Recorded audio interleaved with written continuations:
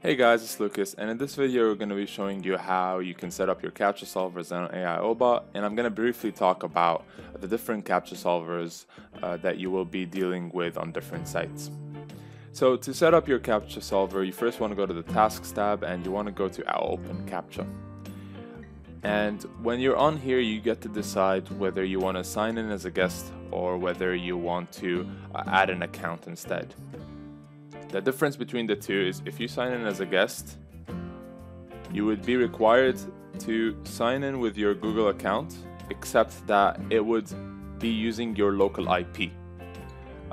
However, if you were to go as add new, then you would add your email, your password, but you would also be using a CAPTCHA proxy. Now, I don't want to get too much into details with regards to that to avoid any confusion, but basically you would want to use this feature if, for example, you're using multiple CAPTCHA solvers. That way you could maybe have one signed in as a guest and then the remaining will be through added new through a proxy, through a CAPTCHA proxy, or if your local IP is already banned, then you would have to use a CAPTCHA proxy. And what I mean by local IP being banned, it means that if you were to try to access the site on your local browser, then you wouldn't be able to access it. In that case, you would want to use a CAPTCHA proxy and sign in with your Google account using that CAPTCHA proxy, of course, assuming that the CAPTCHA proxy is not banned. Process for both add new and guest is very similar. I'm just going to go for guest now, and we're just going to assume that I actually signed into my Google account. Now, over here you'll have the different CAPTCHA solvers that you get to select from, and it's quite easy to, if you notice that there are different categories for the different types of sites. So if you're setting up for Shopify, you just need to open the Shopify solver, and likewise for Adidas solver, and all other foot sites as well as ZZ Supply. So I'm going to go ahead and discuss the different types of CAPTCHAs that you will be dealing with throughout drops. The first and the most common type of CAPTCHA that you will see is usually the ones that are on sites such as Supreme and on Shopify. On Supreme, if you were to click on it, now you'll see that it's empty. However, when you have your tasks running, during the release, there will be pop-up here that will have you solve a CAPTCHA. And the CAPTCHA on Supreme looks similar to this. It will just show this, the bot will auto-click the I'm not a robot, and then you will have to manually solve the CAPTCHA. So as you can see here, I got my cars, just gotta spot all the cars. And once you found all the cars, click on verify, and that's it. So that's the kind of CAPTCHA that you will usually have on Supreme. And it's just worth noting that the CAPTCHA is one of these things that you can't really automate. There is no software out there that actually solves these CAPTCHAs for you. That's where you have to kind of go in and solve it as quick as possible. Now it is worth noting that for Supreme, there is this small little feature called a one-click. And a one-click is pretty much, if you were to go on the CAPTCHA, and if you were to click on the CAPTCHA, it would instantly give you a tick without having you to solve a CAPTCHA puzzle. And you would get a one-click whenever Google trusts your account, meaning that if you have signed in with a Google account that has been around for some time and that is used regularly, maybe your personal Gmail that you use on a daily basis, then there is a higher likelihood that you would get a one-click. Of course, if you have multiple tasks, then maybe the first task or two may get a one-click, but as soon as you start having many tasks, the one-click goes away. And the reason for that is Google starts suspecting, why is this person solving so many CAPTCHAs at the same time? Which is why we usually recommend, if you're having if you have multiple tasks and you're running on a site like Supreme, then you want to have multiple CAPTCHA solvers. Now, Shopify has two different types of sites.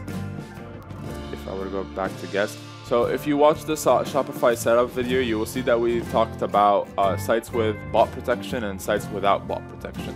So if we were to go to Shopify, If we were to discuss sites that did not have bot protection, then it would work very similarly to the way it works with Supreme, where you just click on a box and there is a chance that you could get a one-click. And if you don't get a one-click, then you just solve normally.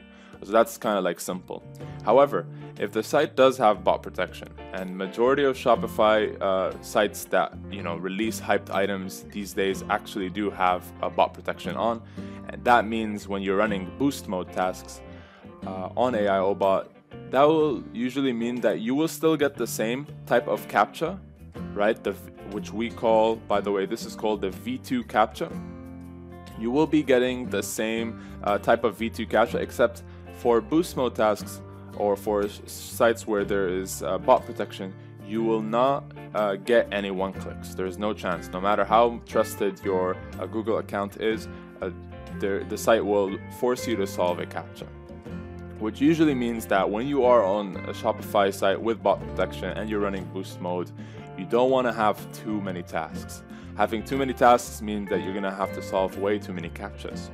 Another important note about sites with boost mode is these sites usually have two types of CAPTCHAs that you have to solve for every task. The first CAPTCHA is what we call a checkpoint CAPTCHA. So if you were to go on the Shopify site, before you're even allowed to access the site for the release, you will already be told to solve a checkpoint CAPTCHA. Once you solve that checkpoint CAPTCHA, you go through and you get to add the item to your cart, and then once you start trying to check out the item, it will have you solve another CAPTCHA which is the checkout CAPTCHA. The solving process is the exact same thing for all these different CAPTCHAs. It's just the fact that you have to keep in mind that, since you have two CAPTCHAs per task to solve, then obviously you don't want to have like 30-40 tasks, because then you would have to solve like 60-80 CAPTCHAs. And by the time you solve all these CAPTCHAs, the release would have been over. So there's kind of like no point in going with too many tasks for such a release. Whereas on a site such as Supreme and on a site such as Shopify sites without bot protection, you usually could try to have more tasks than you usually would with tasks for boost mode tasks. However, you still want to be careful with the number of tasks that you pick.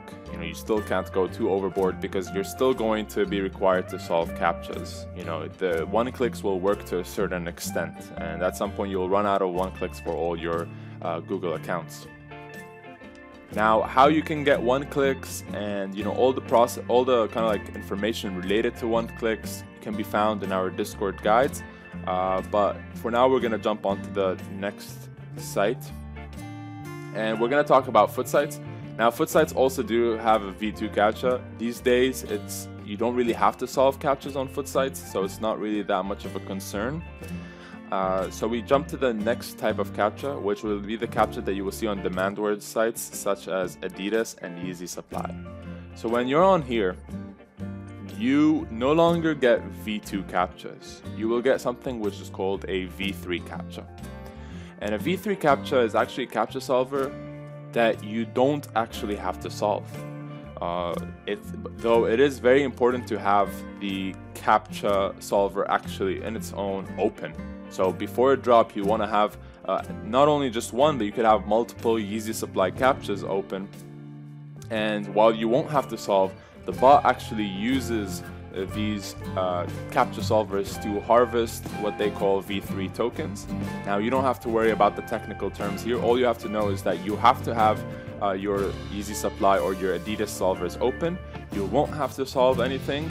However, you do need to sign in with your Google account on each and every one, right? So you go to YouTube again, you sign in with your Google account.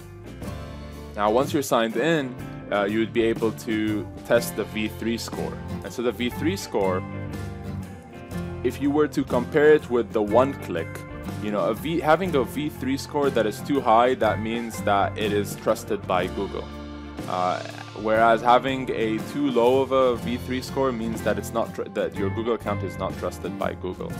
And the way Yeezy Supply and Adidas determine whether you will pass through queue or not is they do take a big consideration on how trusted your Google account is, or even more specifically as well, like how trusted your IP address is as well. So when you are using CAPTCHA proxies, you want to make sure you also use trusted CAPTCHA proxies. And what I mean by CAPTCHA proxies, once again, is if you go to add new, and if you were to add proxies here, you want to make sure that these CAPTCHA proxies are indeed trusted ones that will be able to go through queue. And that's usually something that you ask your provider whether their proxies do work on the Easy Supply and Adidas queue system.